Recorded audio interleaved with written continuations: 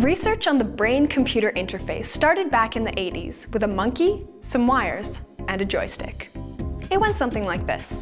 Step 1. Give the monkey a joystick that controls a robotic arm. Step 2. Record brain signals. Step 3.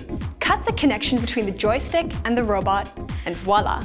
The robotic arm will continue to move by reading signals coming directly from the monkey's mind.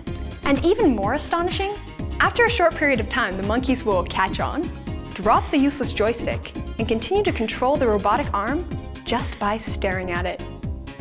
Kinda creepy. But we've come a long way since then.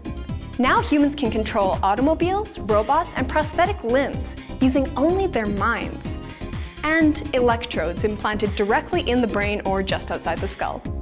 The neural interface reads and decodes signals given off during a task, then converts them into instructions for the machine. So if you think about picking up a banana, the mechanical arm will follow suit. But in a more practical sense, imagine mind-controlled wheelchairs or exoskeletons. With more research, life for the physically impaired could improve dramatically. And it's all thanks to a monkey, some wires, and a joystick.